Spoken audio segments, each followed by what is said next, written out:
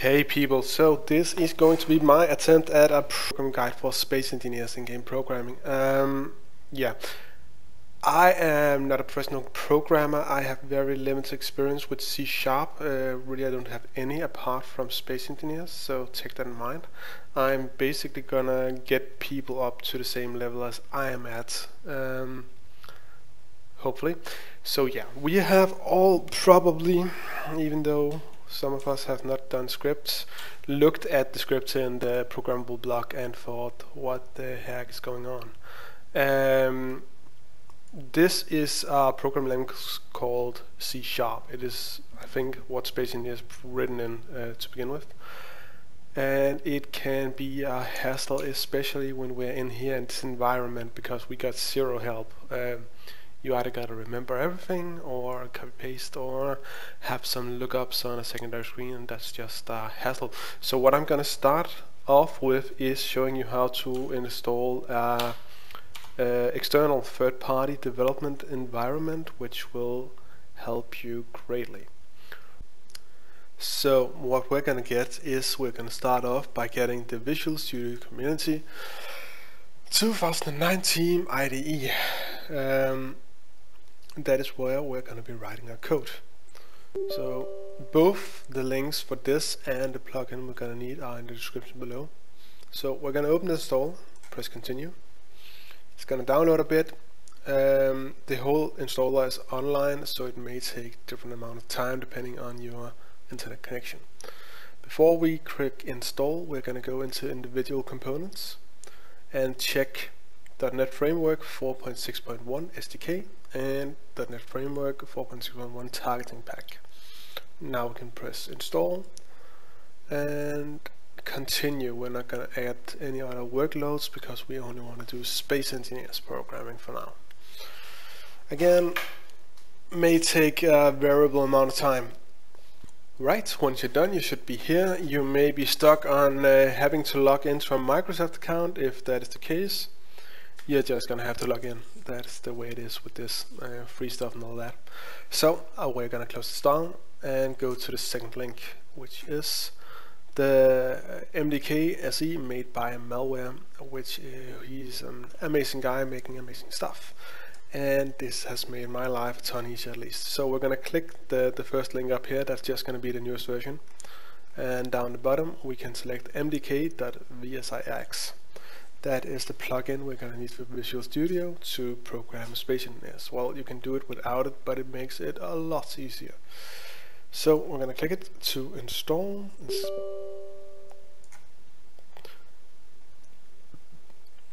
It may disappear down here. It's going to complain about missing C# and Visual Basic, but it will install that by itself. So we're just going to press install and it's going to do its thing. Again, some downloads may take a variable amount of time. So we're going to go down and find it. Visual Studio 2019. Once it's up and running, we can create a new project down here. We're going to select ingame script. Next. Now you can choose a name for said script. I'm just gonna leave it at the standard one. Create, and it's gonna pop up with this window. If these are blank, then you're gonna need to fix that. This one up here needs to point to the binaries of the game. So space engineers dash bin 64. This down here is where you want the script to be output, and it needs to be this folder to be accessible in game. Depending on how you want to do this, it may not be necessary. I usually leave these two checked off. This one removes stuff you have defined that isn't used anyways to save some space, but only if you used I'm gonna get to that. And this one will minify the code when exported. The last one here is that if you publish your script on a workshop, it will include a thumbnail of MDK's logo to show give him some publicity, which he very much deserves for creating this plugin. It's great. Anyhow, create a new project.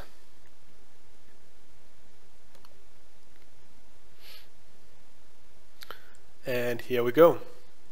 Now I am recording in 2K here, so I'm actually unsure whether you'll be able to read any of this.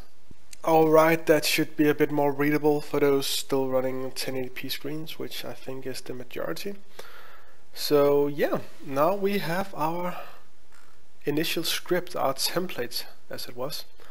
So the thing the plugin does is primarily give us this, or for me at least primarily. It is the starting position here. It also gives you a link with a lot of very useful resources for Space programming. I could highly recommend using that. And yeah, I'm just gonna delete this. I'm gonna post the script in the description as well. So our in-game script is basically anything from here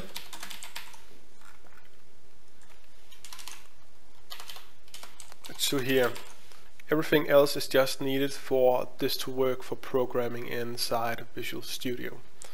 So the first block here is called program. It is run every time you load the game, every time you recompile the script. And it is very useful for things you want to do once, like declaring things, connecting a block to an object. I'm gonna explain what that's about in a second. But yeah, stuff you want to run once during the script's lifetime. The next one is save. I'm gonna go into that in a future video, I think, because basically it is run every time you save the game, and you may want to do something special when that's the case.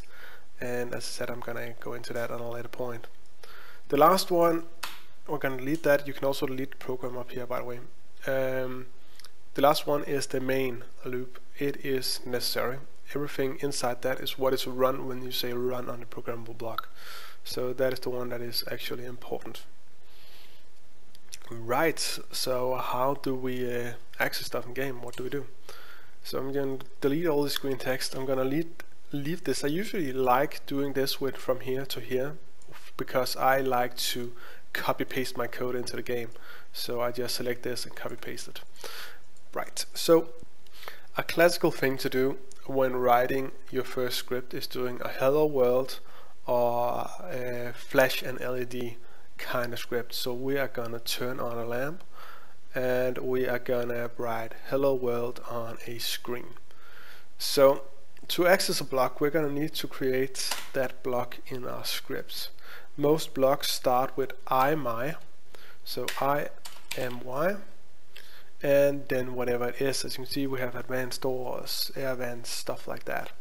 I want a light, I want an interior light, so I'm gonna type interior, and there it comes, interior light. I can now select that and press enter. I'm gonna need to call the object we are creating here something, so I'm just gonna call it lamp. And I'm gonna finish off with a semicolon. You're gonna want to do that every time you finish a line. That is how the programming, well, the compiler knows that you are finishing a line. Now I have an object here, a lamp, interior lamp object. I can do whatever I want with that, as I can do with a lamp in game, but it is not. It is just inside my code. If I manipulate it, nothing will happen. So we're gonna have to link that up with a lamp in game. So what I'm gonna do down here is write a really long line of text, but bear with me. So I'm gonna say that lamp is equal to grid terminal system get block with name, and that name is interior light.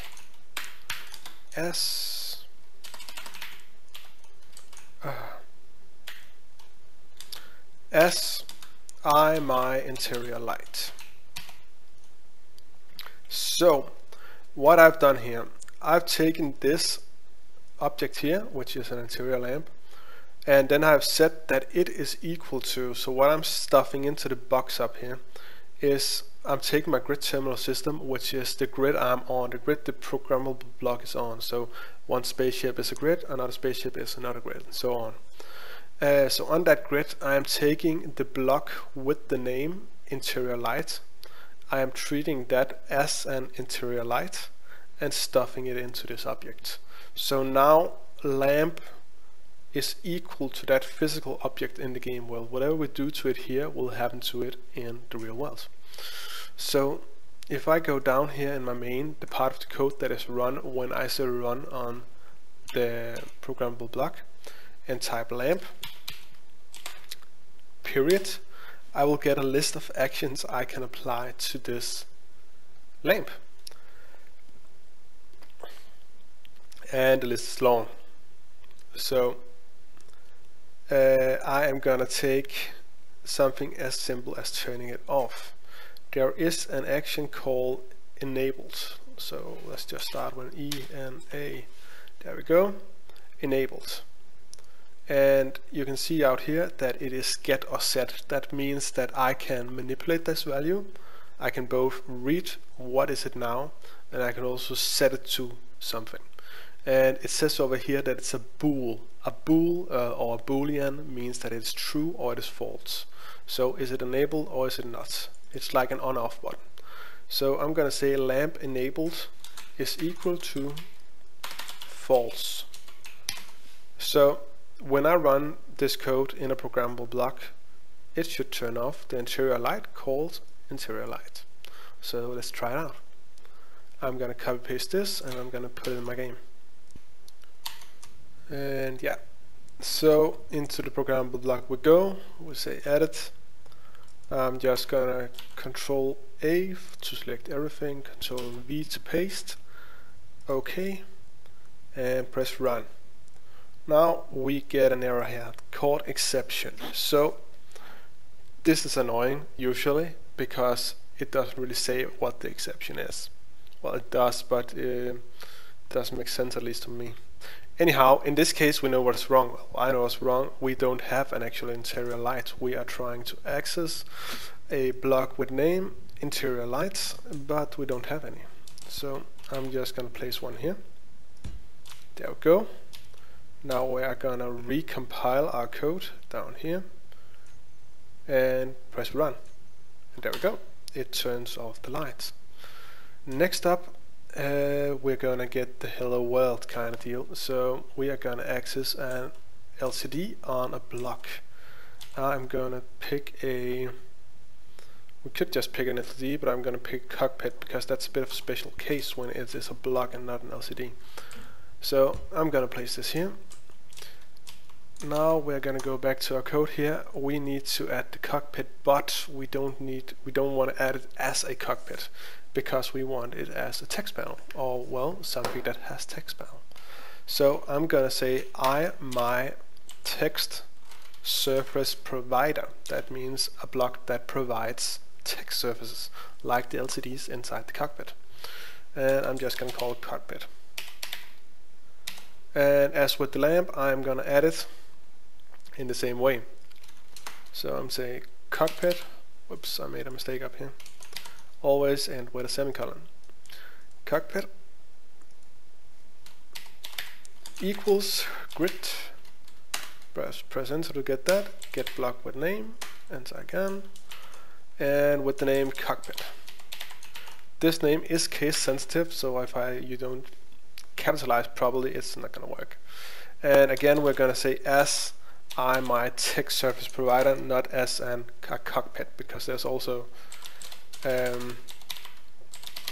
one called cockpit, but that is for accessing the actual cockpit as a block, not as something with text surface. Right, now I have that. Now I want it to say hello world on some of the screens. So as with the lamp, we can do cockpit dot, and we get a small number of options here.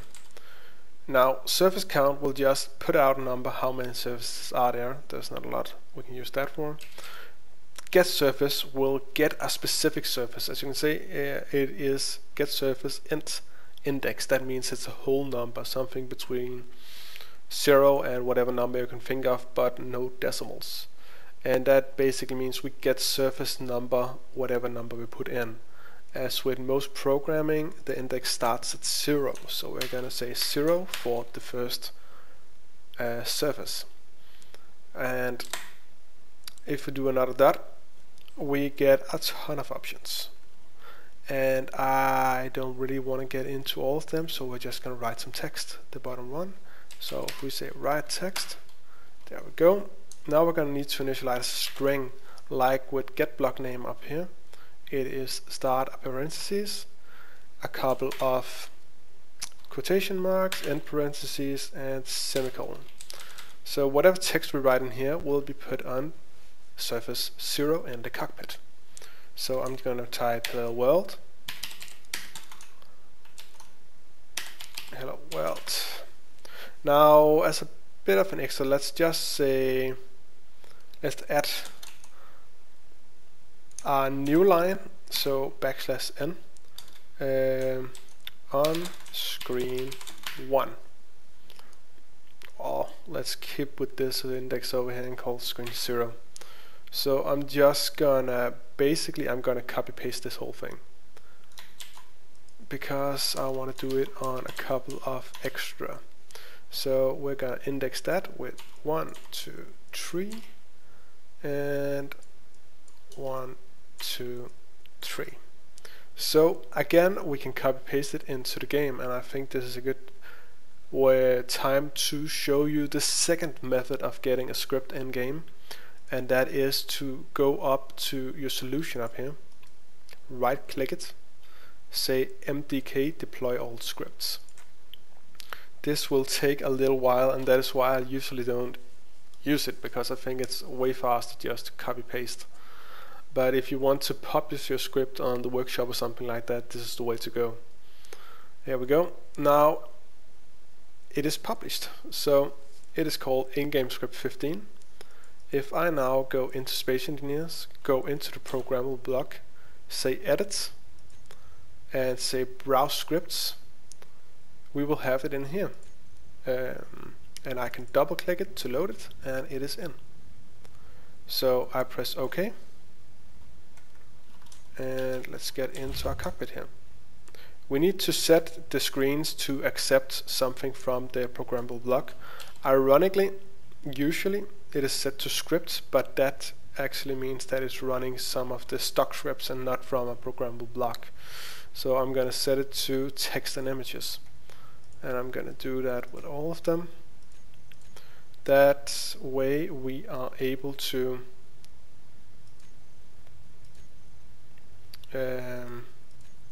that way we are able to throw text over there from the programmable block. Right, so now we have a bunch of blank screens. We are gonna run the programmable block, run, and hello world on screen 0, 1, 2, and 3. So yeah, we have done hello world, we have turned off a lamp, and that is gonna be it for this time for me.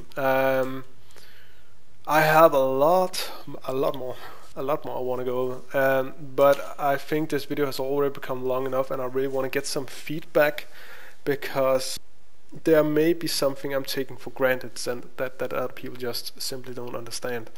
So I really need to get some feedback before I proceed on this little project of mine. So anything constructive, be it negative or positive, you can come up with, throw it in the description below. What I'm going to do in the future, I want to introduce some conditional logic, so basically make the program able to make some decisions. I'm going to introduce groups, how to access an entire group of blocks. Also do some stuff with keyboard controls, accessing basically the movement indicator of the cockpit. And generally just some of the examples I have used in some of my earlier builds, how it's set up and stuff like that. But yeah, feedback please, and thank you. So I hope this was useful. I appreciate you watching, so thanks and see ya.